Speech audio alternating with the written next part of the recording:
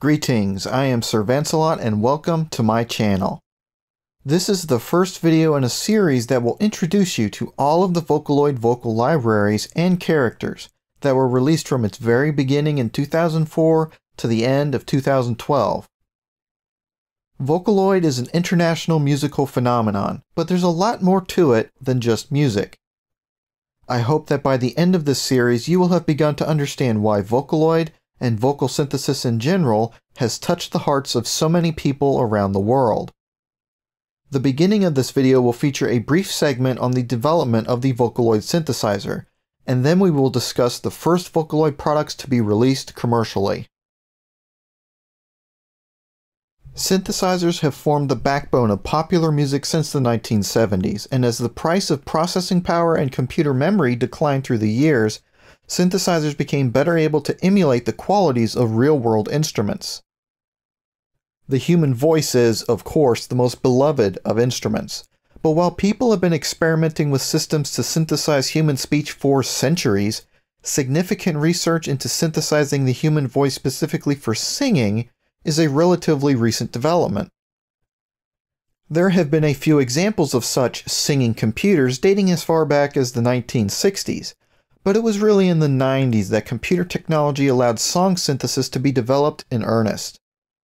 In this video series, we'll be discussing the efforts and results from the research of one specific company, Yamaha, which has been manufacturing synthesizers since its SY1 model from 1974. In 1997, Yamaha contracted researchers at the Pompeu Fabra University in Barcelona, Spain, to begin working on a project whose goal was to, quote, make bad karaoke singers sound better. A very Japanese thing to do. Okay, that might have been part of the goal of the project, called Elvis, but the research itself was for voice transformation, using a process called spectral morphing. It was basically technology designed to make one person's voice take on the qualities of another person's voice, i.e., make your voice sound like a professional singer's voice. Despite 2 years of work, this research was never turned into a commercial product because it required professional singers to provide recordings for every song they wanted to support with this technology.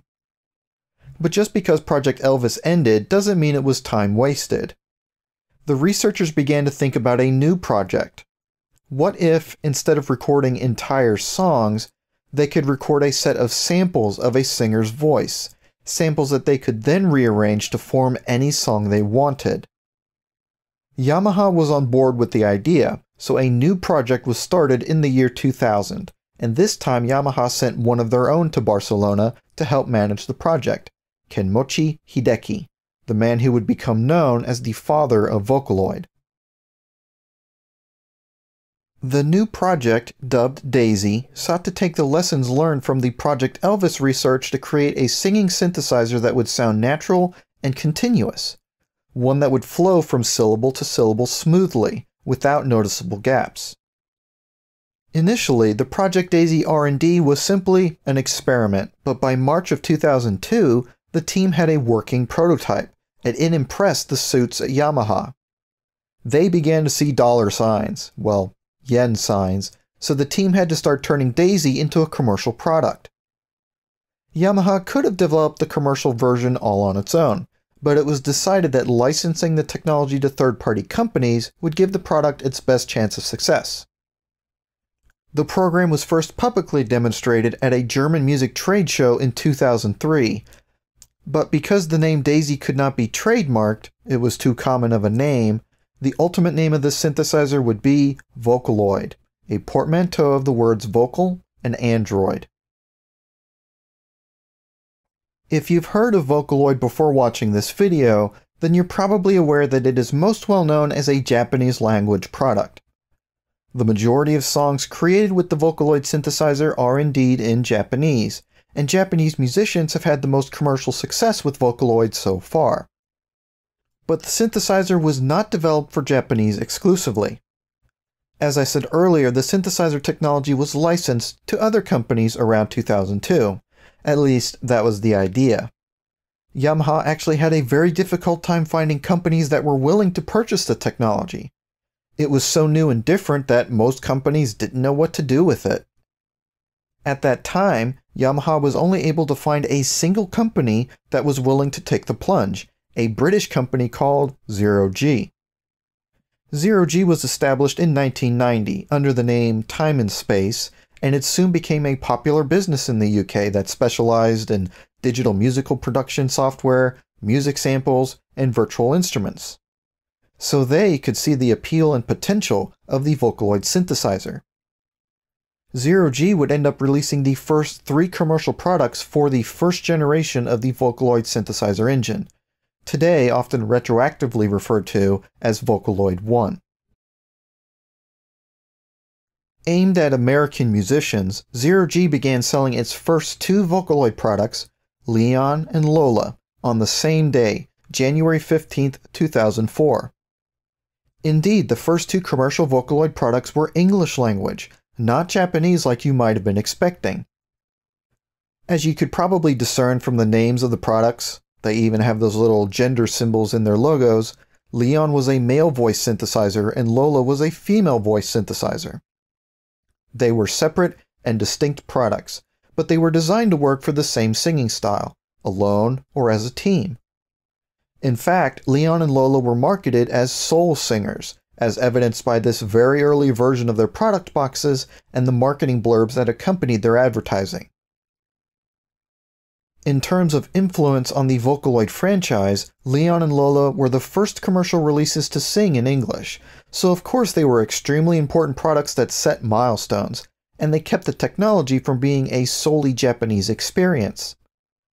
But in terms of impact on the music industry at large, or commercial success, they had a lot working against them. LEON and LOLA were synthesizers, so they were marketed like any other synthesizer was at the time. They had internet and magazine advertisements, but they were marketed solely to professional, tech-savvy musicians. So if you weren't already involved in the music industry, you probably never heard of them. That and the very generic appearances of their boxes meant that they didn't really stand out from other products. LEON and LOLA had the benefit of having no real competition in the marketplace, as there were no other products out there that could do what they could, but it was difficult to attract the amount of attention Zero G would have liked. It also didn't help that they were fairly expensive when they launched.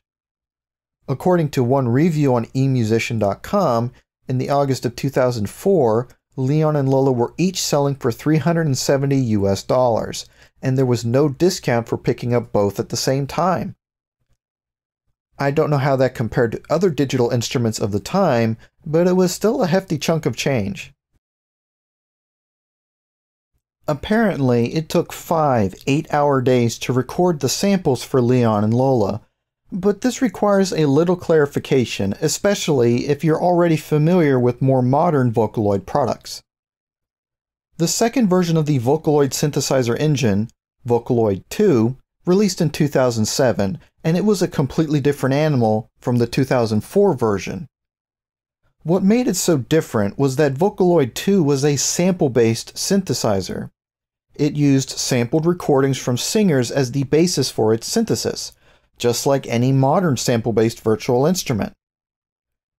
In contrast, the Vocaloid 1 engine used data taken from spectral analysis of voice recordings to create templates with which to manipulate synthesis output. It did not use recorded samples in its output.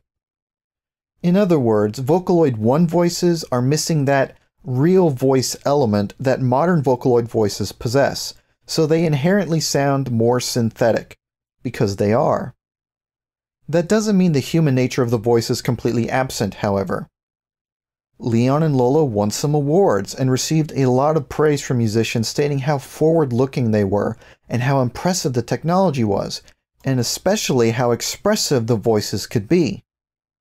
But while they were not outright commercial failures, they weren't breakaway hits either, and much of that was owed to their accents. LEON and LOLA were aimed at the American market and were advertised as virtual soul singers. Naturally, American musicians had expectations about what a soul singer should sound like, especially since we associate soul music with African American culture in particular. 0G is based in the UK, and it decided to use the talents of singers close to home. While the identities of the singers have never been revealed, we know that the man who provided the samples for Leon was an established British African musician, and the provider of Lola's samples was a woman of Caribbean descent who was living in the UK at the time. Since neither of them were American singers, the accents of the products didn't mesh with the concept of soul singers that most of the customers had. It's not that Leon and Lola were only capable of singing soul music. They could sing in many different styles, but they were advertised as soul singers, so that's what customers expected out of them. We will discuss the importance of the characterization of Vocaloids in a later video, but Leon and Lola deserve special mention. Suffice it to say, Vocaloid fans enjoy the character designs that represent most of the retail products created for the software. The challenge for fans of Leon and Lola was that the products offered nothing visual for fans to represent them with. The only concretes about them were that one was male and one was female. That's it. 0G gave them names to imply that they were virtual singers, but of course they were never intended to be relatable characters.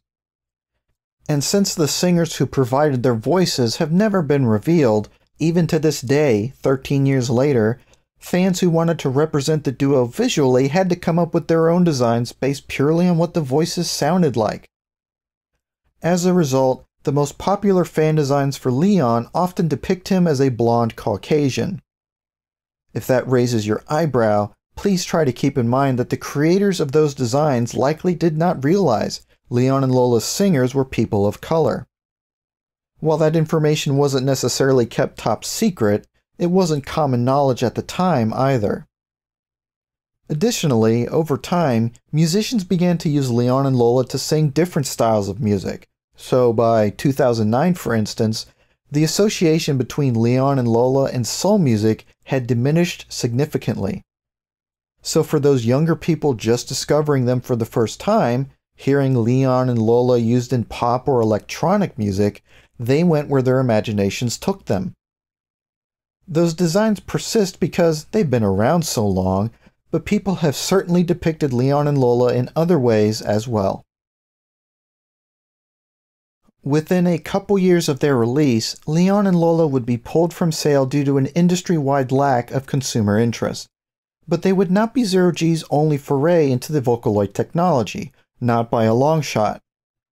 In fact, 0G would release a third Vocaloid product later in 2004, and that's what we will talk about in the next video. As for Leon and Lola's software, with the rise of Vocaloid popularity in 2008, Leon and Lola were once again made available for purchase, but they were finally officially retired just short of their 10th anniversary in 2014. So it is no longer possible to purchase Leon or Lola, or any of the first generation Vocaloids for that matter. Because the synthesis engine is so radically different from subsequent versions of the synthesizer, the voices are incompatible with modern versions of Vocaloid. And even if you could find an unused copy of Leon or Lola somewhere, it would not be compatible with versions of Windows newer than XP. I don't even know if an unused serial code would work anymore. For financial reasons, 0G currently has no plans to re-release or update Leon or Lola to make them compatible with more modern systems, unfortunately. Now we come to the song demonstration segment of these videos. As I do with all of my Vocaloid history or showcase videos, I'm going to play several songs featuring Leon and Lola to show you what they were capable of. If this is your first time hearing Leon and Lola though, I want to mention two things. First, don't expect to see a lot of professional quality original songs here. The Vocaloid software did not become very popular until years after Leon and Lola were released, and it took a couple years beyond that for the English language Vocaloids to begin to develop a sizable fan base. By that time, there were newer, more realistic vocal synthesizers available. As a result, most of the songs I share here will be cover songs. And secondly, these products were not intended to faithfully recreate the human voice such that they would be indistinguishable from a real singer. That would have been a very unrealistic goal for 2004 technology. What made Vocaloid revolutionary for its time was how expressive and human-like the synthetic voices could be, so that's the quality you'll want to pay attention to. But even if they aren't the most realistic sounding voices, remembering that they were developed almost 15 years ago, I think you'll be able to appreciate them.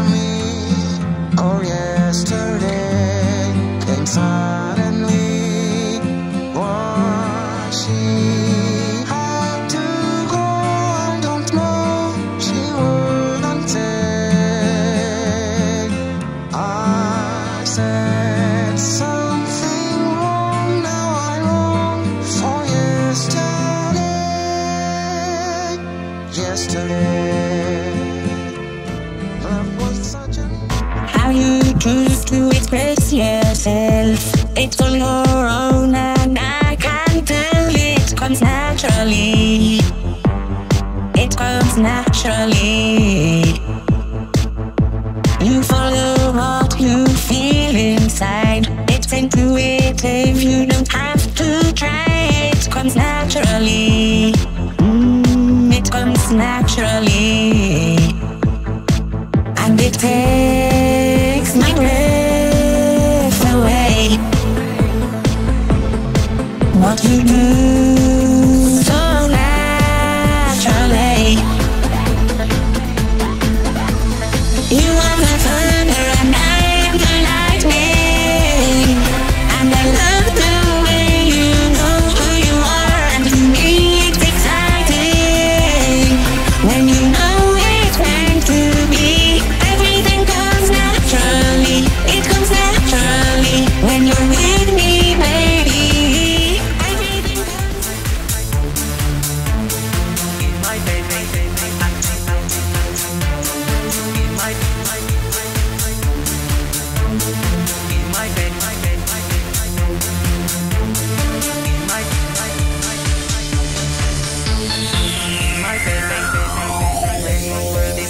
Down, and your friend cannot be found. You won't have to run around. You can just be my baby. when they think you've lost control, and no one returns your call. You won't have to say your song. You can just be my baby.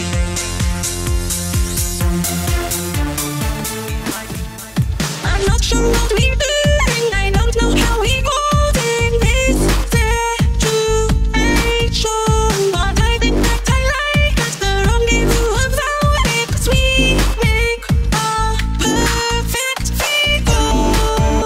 If there's love, we can do what we've done. If there's right,